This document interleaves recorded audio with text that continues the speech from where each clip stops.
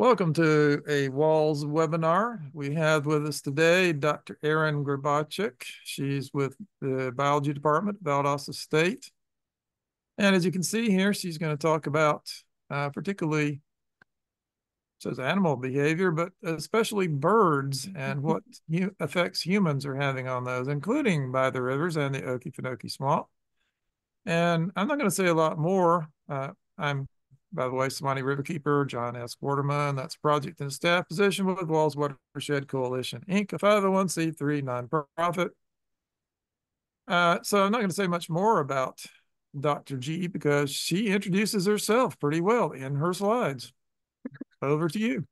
All right, thank you. So yes, I am Erin Grabarczyk, or as my students say, Dr. G, but Erin is just fine. So a little bit about myself. I grew up in Toledo, Ohio. I got an undergraduate degree from Miami University in Ohio, a master's degree at Eastern Kentucky University in Richmond, Kentucky. I did my PhD in Kalamazoo, Michigan, at Western Michigan University. And then after my PhD, I came down here to South Georgia to do a postdoc with the USDA. I was in the Southeast Watershed branch. And starting in 2022, I was hired by Valdosta State University in the biology department.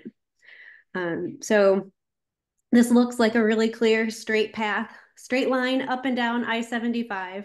But actually, when I went to school and started studying, I didn't know what I wanted to do. I had no idea I was going to end up or pursue a career in ecology or do field biology.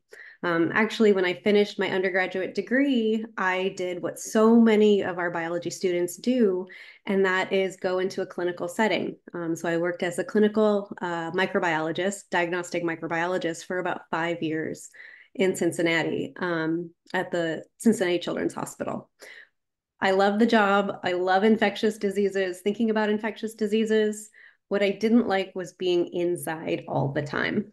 And so when I was there working, I was also thinking about birds. And so it was some experiences I had as an undergraduate that motivated me to go back to school and pursue a degree in ecology. And as I've gone through my research, my studies, I'm really driven by this idea that humans are causing really big changes to the environment. The biggest change to animals across the planet, plants and animals across the planet, is habitat change and loss. So that might just be degradation of habitat, so like breakdown or lower quality habitats. It's also when habitats completely change. Other ways that humans are influencing animals is through overharvesting, like illegal pet trades or animal trade, wildlife trade, introduction of exotic species, pollution, chemical, light, sound. And then on top of all of that, they're dealing with climate change. So how do animals respond to all of this that's happening in their environment that we're doing to their environment? They tend to do one of three things: avoid, adjust, or adapt. So they might completely avoid a degraded habitat, either in space or time. They might adjust their behaviors, like really quickly or flexibly change how they're interacting in their environment. Or over really long periods of time, we might expect that some populations of animals may start to adapt to the changes that we've made in the environment. And so this really kind of frames how I approach research and like what really drives my interest in working with animals. And that is understanding how animals respond to the changes that we're making in their environment. And I do that really in two settings, either through urbanization, so just us humans living in places, and through agriculture. So agriculture takes up a very large proportion of land on our planet, and it's different than natural habitats. And so how do animals deal with this really big change in their environment? So I'll talk about kind of three areas of research today. Some noise effects on birds bird diets, and then very briefly on some of the new work I'm doing out in the Okefenokee. But we'll start with how noise affects bird songs and how the social context modifies those responses. So anthropogenic noise or human-generated noise overlaps or masks bird songs. So what you're looking at in this picture here is what we call a spectrogram. So this is two songs stacked on top of each other, but this line shows frequency or pitch, and this line shows time. And then the color or the depth, like how dark it is right there, shows how loud a sound is. So on the bottom, you can see a normal bird song. But on the top, all of that kind of like fuzzy background noise, that's noise masking. That's human noise, like traffic noise, which is usually low frequency, overlapping with the bird signal. So what do birds do? A lot of birds will shift the pitch of their song. So they'll sing songs at a higher minimum frequency or at a higher minimum pitch, which reduces the overlap from songs a little bit. But this could have consequences for how other birds perceive what they're saying, basically. So where my area of research or where my research comes in is thinking about how noise pollution affects communication. So the signaler gives a call, that call transmits through the environment to another bird, so the receiver. But if noise overlaps with the song or they change their songs, that might change what the receiver hears. Social context is also really important. So birds like us, I mean, maybe you talk to yourself a lot. I do. But most of the time when I'm talking, it's for a purpose, right? I'm trying to get some information across. Same with birds. And so they're calling for different reasons. And so definitely where my research was novel and new is thinking about why birds are calling in the first place and how that affects their responses. So a signaler may give a call. Is he calling to repel another male from his territory, or is he calling to attract a female? And so the first couple of pieces of research I'm going to share with you are really looking at this question: how does noise and social context affect these calling patterns? So my study species was the house wren. Unfortunately, we don't get house wrens breeding here. They overwinter here, but they are a bird that will breed across a noise gradient. So you might find them in very rural places. You might find them in very urban places or suburban places. They're great because they breed in nest boxes or bird houses. So it's pretty easy to track the birds and keep an eye on them. Here's one of their songs. So they have these lovely complex songs that overlap with noise. So when I initially went out, I was thinking about birds prior to the time that they had laid eggs, so prior to clutch initiation. And I was focusing in on unpaired males and paired males.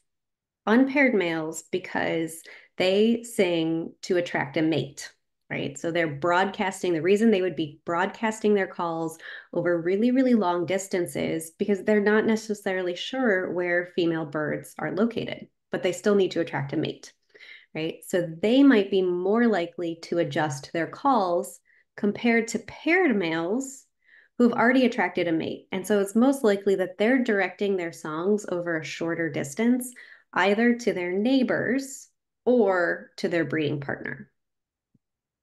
And so I tested, do paired and unpaired males respond to noise the same way? So to do that, I went out and recorded house wrens singing at their nest box. Another great thing about house wrens is they sing right at their box. And I recorded a time period without any noise playbacks, and then broadcast really high intensity noise. So I was changing the noise environment where these birds were singing. And then I measured their songs. So using those spectrograms to understand how they were shifting their songs, and then testing whether the treatment, high intensity noise or control, changed whether paired or unpaired males changed their songs. So what I found was that unpaired males sing longer songs at a higher rate. So again, they are trying to attract a mate, so they're putting a lot of energy into broadcasting those songs. Contrary to predictions, it was paired males who adjusted their songs. We thought it would be unpaired males because they were trying to be heard by females. What we found was that paired males increased the frequency of their songs. So it could be that females are selecting males based on frequency. This happens in a lot of birds, and a lot of females prefer low frequency song. And so it may be that the unpaired males were not adjusting their songs because they didn't want to be perceived as less fit. Paired males might adjust their songs because they're already paired. And so the female's probably not going to leave. They've already invested in a nest. The alternative explanation is that the unpaired males are unpaired for a reason, and it's because they're not changing their songs. So, do all males respond the same way to noise? They do not. And so this really got me thinking about, okay, so we see on average what the birds are doing, right? And we know generally in polluted areas, noise polluted areas, birds sing differently, right? This is a really common sort of behavioral change that we see. If we look across a gradient of noise, so like different places that get noisier and noisier, we also see that birds tend to change their songs as it gets noisier. But if we think about noise pollution, particularly noise pollution that humans produce, it can vary and change rapidly and dramatically. So what you're looking at in this picture, this is showing noise levels here on the y-axis, and then here on this line here, that's showing time. So this is a 1-hour recording from Western Michigan University's campus, and each of those spikes or peaks in noise or peaks in the line is a burst of noise. So when we listen to the recordings, that was things like an airplane flying over, a train going by, one of the buses driving by and hitting the air brakes. These are really, really loud events that aren't really long, but they're really loud.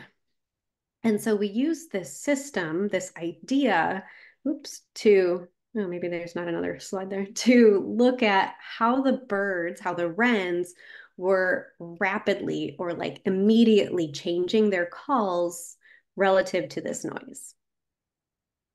So when we looked at that, what we found was, and for this study, we focused just on paired males. We knew that paired males changed their calls from the prior study. And so we were interested to see if we could kind of tease apart more of the pattern there, that what was going on. So what we found was that males tend to drop the frequency of their song when their female breeding partner was fertile. Didn't matter how noisy it was. This was just something we saw overall across the birds.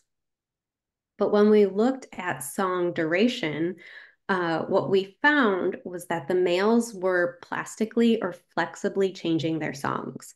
So what you're looking at here is either the birds are decreasing or increasing their songs, depending on whether that line is pointing up or pointing down.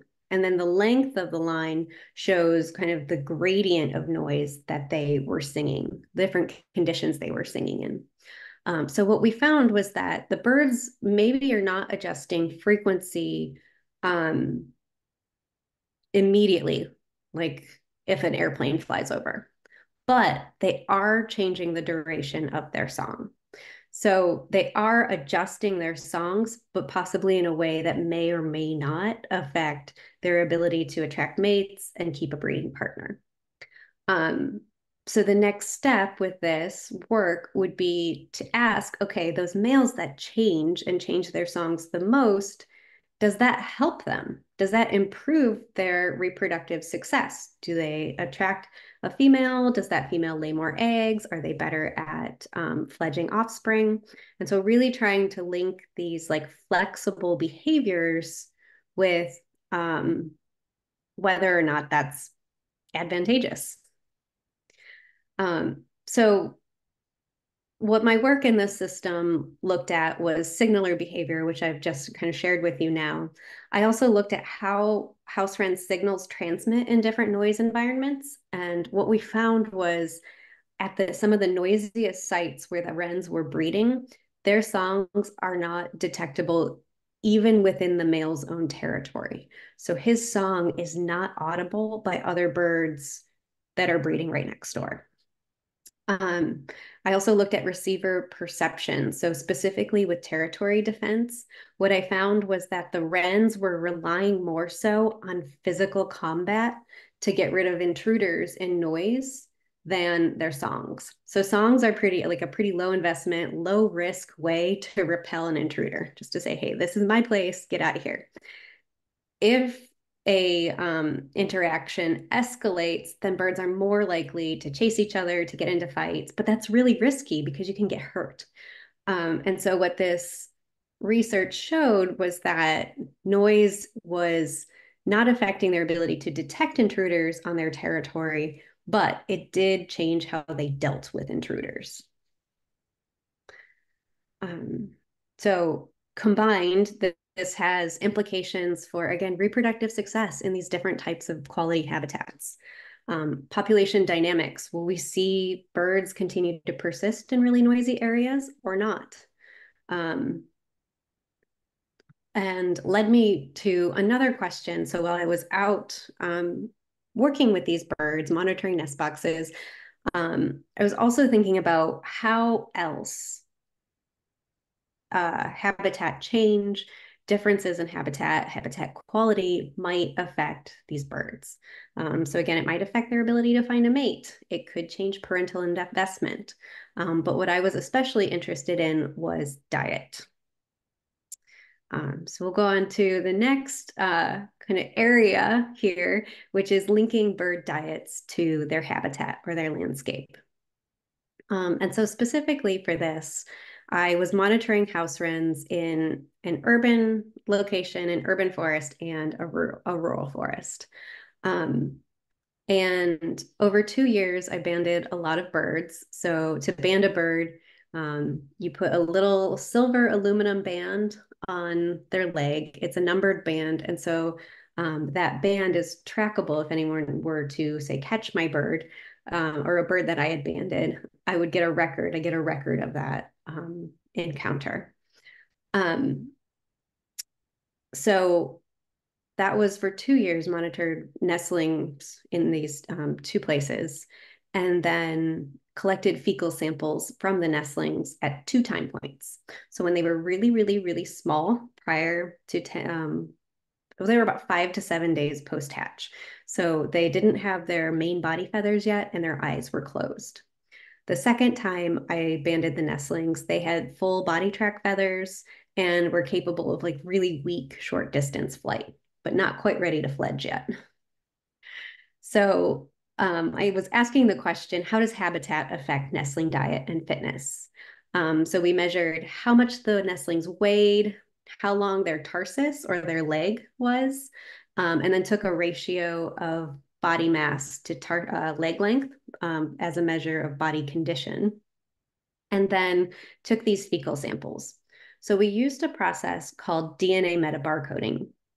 So in DNA metabarcoding, you take a sample and you crush it up so that you can pull out the DNA. You can extract the DNA. Then what we did was we looked at the arthropod genome and took out a teeny, teeny, tiny little section that's shared between arthropods. We used that strip of DNA to amplify or make copies of the arthropod DNA that was in the bird fecal samples. We sent that off to a center to sequence the DNA. And then once we had those sequences, we could take them and match them to a database that would tell us what insects were found in that fecal sample. So here's what we found. So clutch sizes, so the number of eggs in a nest, declined over the season. This isn't too unexpected. That's pretty common with most birds. Interestingly, what we found was that the proportion of birds to survive, so the number that actually hatched and made it to fledging, declined over the season, but that decline was a lot bigger in the urban habitat. We also found that the urban nestlings were in slightly less or poorer body condition than the rural nestlings.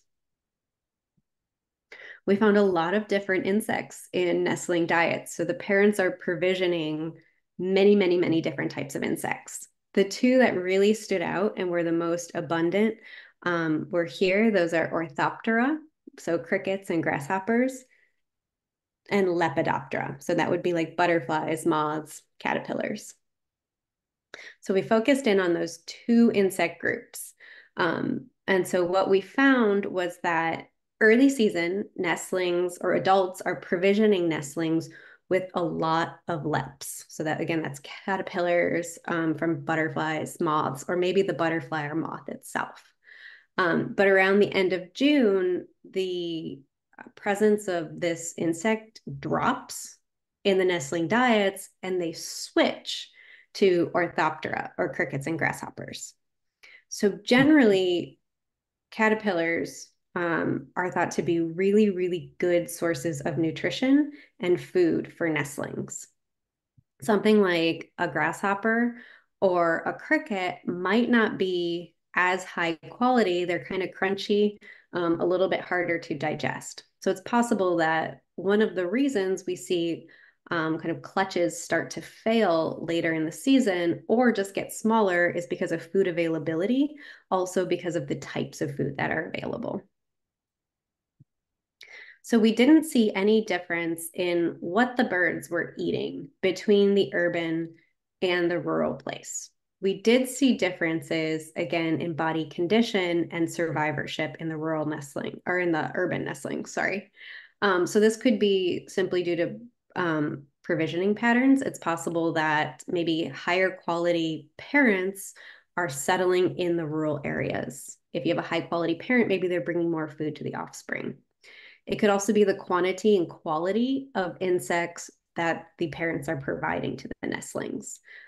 So maybe there was one caterpillar, but then they got a lot of something else. It's also possible that insect diversity and abundance is different between these two types of habitats, which is something that we did not measure. So I'm going to transition a little bit now and talk about some of the work with avian diets that I've done here in Georgia.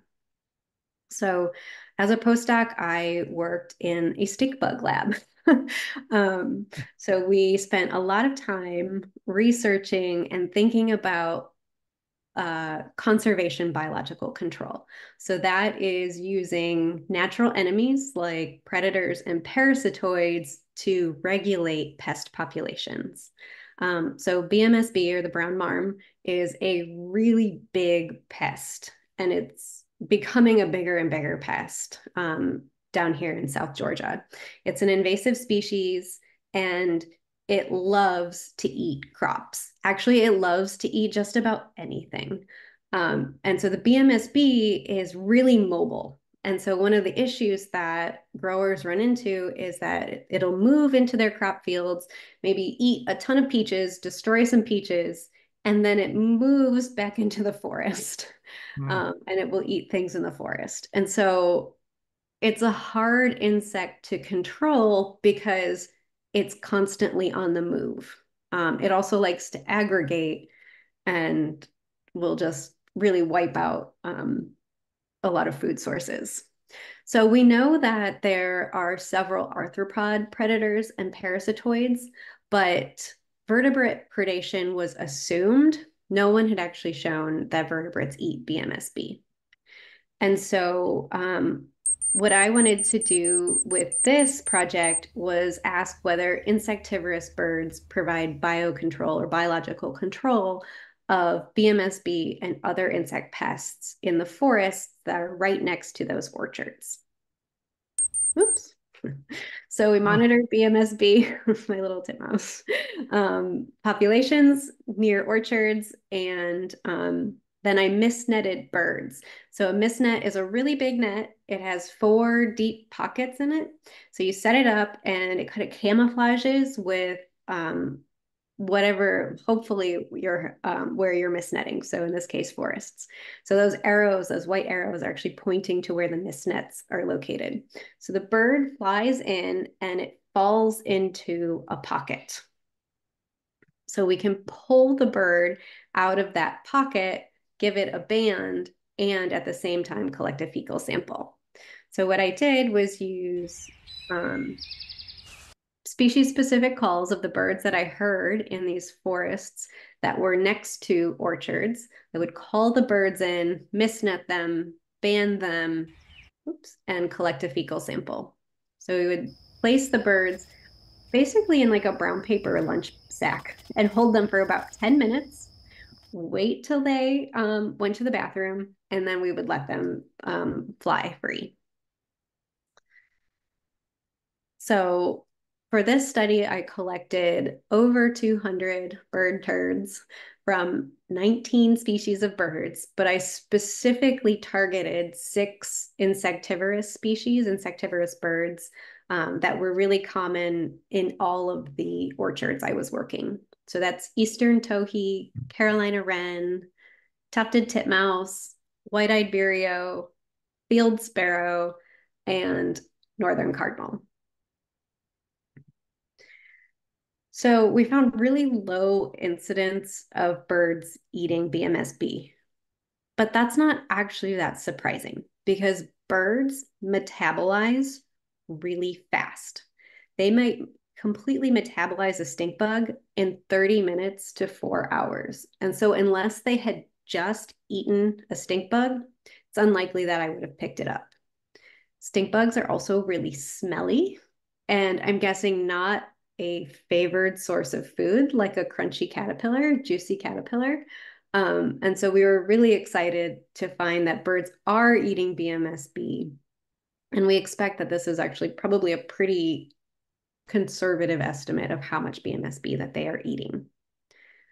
But a bigger question is, are birds good or bad in these orchard systems? A lot of growers would prefer not to have any birds in their system. But some of these forests that surround the orchards are actually pretty nice, undisturbed habitat.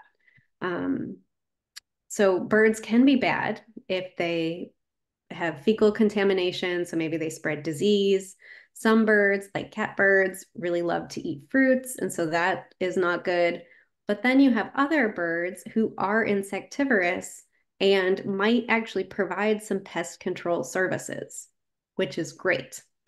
The issue is if the insectivorous birds are eating too many of our arthropod natural enemies, so the predators or parasitoids. So that's what I'm working on with this next part of the study. And so I'm so excited. I actually just put this together this week where we're starting to actually look at the different arthropod groups that these birds are eating. So what you're looking at here in this pie chart is a breakdown of all of the DNA we collected out of all of the birds captured. So a few groups that are very common. One would be araneae or spiders. So spiders are predators and they're really good to have in orchards. So this would actually be a disservice to growers for birds to eat spiders. We found hemiptera, which includes the brown marmorated and other stink bugs. Diptera, so flies. Coleoptera, which are beetles. So that it depends. And then a huge, huge proportion of bird diets were the Lepidoptera. So again, these are the caterpillars, butterflies, and moths. So what we're working on now is going through a list of about 300 species of insects to categorize that insect as a pest in peach and pecan, a pest or herbivore just generally, but maybe not to that system, a natural enemy, so a predator or a parasitoid, and everything else. So we can start to understand kind of that trade-off between how many pests are they eating, pest control services, versus eating what we would refer to as beneficial insects. So to be continued. So now I'll just talk a little tiny bit about a new project that I've just started at VSU, which is looking at the effects of noise on bird and frog communities. So specifically going out to the Okefenokee Swamp, and we're interested in ecotourism noise. So like the noise from people going to visit the swamp or from some of the motorboats that go, motorized boats that go through some of the canals, and looking at whether that changes or affects vocal communities. So again, specifically birds and frogs. Like I said, this just started. So we have our first round of recordings that we picked up in March, and we should be going out again in the next month or so to switch out recorders and download some of our sound recordings. So we're using what are called passive acoustic monitors to record bird and frog communities. So this is that little teeny tiny green box is a picture of our recording unit. So there's 3 AA batteries and a microphone in there, and it's set to record for 5 minutes every hour, 24 hours a day. There's also like a little tag you might see. That's an I button, which measures temperature. So I'm very new to working with frogs, but frog calls vary based on temperature. So we're also tracking temperature so we can look at patterns that way too. So here is a little bit of what we have been hearing. So here's one.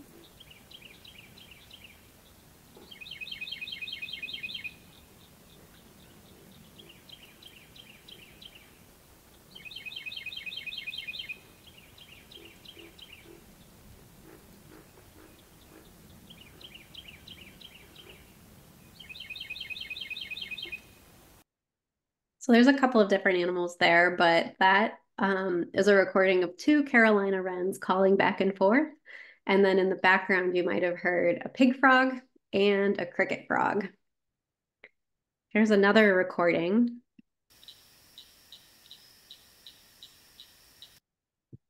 So that is a recording of a cricket frog. And we are finding cricket frogs, which are teeny, teeny, tiny little frogs, are very, very common throughout the swamp. I don't have any pretty pictures here, but hopefully you can hear these recordings. I'm gonna turn that up a little bit. Here's the first one. So this is a pretty common bird. That is the northern parula, which we're finding not in the wetland portion. We're also doing some recordings in the upland part of the swamps, around the swamp. Oops. We have to hear this one. It's really good.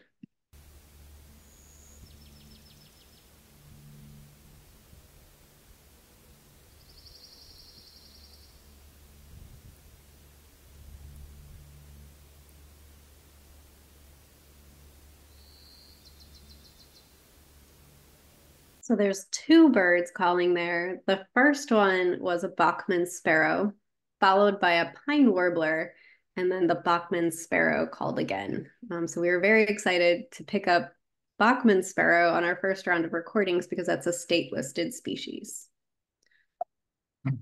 Oops. So to identify the different birds and frogs, we are using spectrograms and sounds. So one of the great things about this project is that it's very accessible for undergraduate students. So we're training undergrads in the lab to ID. Well, I work on the bird ID. I work with someone else who's on frog ID, but I'm learning my frog IDs. So the students, the undergrads at VSU are starting to learn a lot of our local species by sound, also using these spectrograms to confirm what they're hearing based on that pattern. So this top recording is a cricket frog, which kind of sounds like marbles hitting each other. That's how I've heard it described. And then this bottom call is the northern parula. So a very distinctive pattern on that spectrogram, which allows either myself or some of the student research assistants to ID that bird song. So we'll continue to make recordings and ID these different bird calls and frog calls in the different habitats around the Okefenokee. There's both of them. So that is a small snippet of some of the work that I have done looking at how human induced or human generated environmental change affects how animals behave, especially singing behavior, and how they interact. So what they eat. And with that, I would be happy to take any questions. I'm embarrassed to admit until today, I had not realized house wrens and Carolina wrens are different species. They are, yeah. Carolina wrens are much bigger. They have a different call. So house wrens tend to build nests in nest boxes. Carolina wrens, they'll use a nest box, but they're just as likely to like build a nest in your flower pot or your garage, a boot, whatever they find. Flower pots here are very popular. Yeah, my house too. Mhm. Cricket frog, that's the thing around here. Well, we know it rained enough because the cricket frogs have come out. Yep. Cricket frogs, spring peepers. So we're definitely picking up on a ton of cricket frogs, a ton of pig frogs, some leopard frogs, tree frogs, some of the different tree frogs. What we're definitely listening for is the gopher frog. There's a historical record that it was recorded on the southeastern border of the swamp, I think Mhm. by Chesser Island. But I'm not sure that anyone in recent history has heard one singing there Mhm. or breeding. If it's really Chesser Island's pretty much the east edge. If it's really the southeast edge, that could be relevant to the mine issue Mm. because the mine is going to be outside the southeast edge of the swamp. Yeah, I can show you a map. I don't have it handy right now, but I could find one and we could look. It's not the way it always works. Somebody asks a question where I have that, but I have the answer somewhere. Mhm. Oh, Randy, you there? She's probably got called away to work. Yeah, Uh, I'm still here. Got any questions? No, it's very interesting. thank you. I'm sure you've heard of the case of the Florida snail kite, Mm, where it's in the Everglades and it traditionally ate apple snails. okay. Problem being due to water diversions and other methods, a larger snail showed up from the islands Mhm. and the bird couldn't eat them. They were too big. But it only took 10 years for the birds to evolve to be bigger with 10% bigger bills as well, till now they're happy with the bigger snails. Yeah, more food. So I wonder what kind of, as you continue this work, I wonder what you will observe of actual changes in the birds due to human Yeah, effects. absolutely. Yeah. It will be interesting to see. And now, so this type of research has been happening for about 25 years now, like really, really focusing in on noise effects on birds. And so I suspect there will be some really nice long-term studies that will be produced with that data. Mhm. Yesterday, I went to a meeting of something called the Okefenokee Partnership. Its purpose is to promote ecotourism and some other related things. Basically, entrepreneurship in the four counties surrounding the Okefenokee Swamp, Ware, Clinch, and Charlton counties, Georgia and Baker County, Florida. And which seems to mesh with what you're doing. If they actually get more tourists to show up, how is that going to affect the birds and the frogs and the rest of the wildlife? I think it's a good question that we need to think about, especially if the Okefenokee is awarded World Heritage status, which I haven't heard. I know it's under review, but I don't think that decision has been made yet. But It hasn't been made, and the U.S. only gets one chance each year. And in the last 8 years, there've only been two, so it's really one every 4 years. Okay. And there are other candidates in the U.S. Yeah. So, yeah, I think it's something that scientists, conservation biologists, advocates for the Okefenokee need to think about. Like, how much noise is acceptable. So, sometimes it's not necessarily the people who are going to visit parks that produce all of the noise. It's all of the infrastructure to maintain those parks, like leaf blowers and lawn mowers and anything else you can imagine that's really, really noisy that disturbs the animals. And so, yeah, I'm interested to see what we find. Well, maybe I can put you in touch with them because they're planning an entrepreneur boot camp. Okay. Yeah. And they have there's a professor from VSU who's already associated with it. I don't have it right Oh, here, but probably Brad. I don't think so. I think I would have recognized you talking about Brad Bergstrom. Yeah. Yeah, I would have recognized his name. I think it was somebody else. Okay. And part of the discussion yesterday is they have several major segments.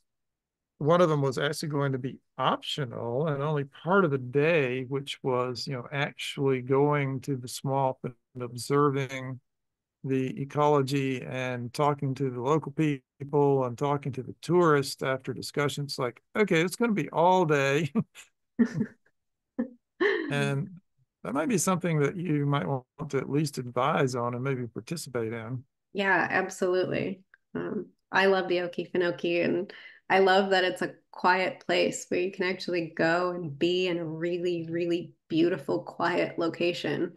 And it's such a unique feature of South Georgia that, yeah, definitely invested in the Okefenokee. Mhm. Well, every year we do a paddle out to Floyd's Island and camp out. Who knows? You might want to come along on that. I haven't done an overnight paddle. I would really like to. One of our members, Shirley Kokidko, she loves to organize those every year. Yeah, So it'll happen again. that sounds good. All righty. I don't want to keep you forever. So All right. Well, thank you for inviting me. sure do appreciate it. I find it very interesting, and I think people who watch the recording will as well as other people who are going to attend, but they have work schedules even more drastic than Rendy's. One of Well, our I founding, appreciate it. yeah, one of our founding board members. He's ophthalmologist, so I don't think he even takes a lunch break, really. I understand. Anyway, sure do appreciate it, and we'll put the recording up in the next couple of days, and maybe I'll put you in touch with the Okefenokee Partnership people, and perhaps sometime you'd like to come on some of our outings. Sounds great. Thank you. All righty. All right. Thank you. Bye-bye. Bye for now.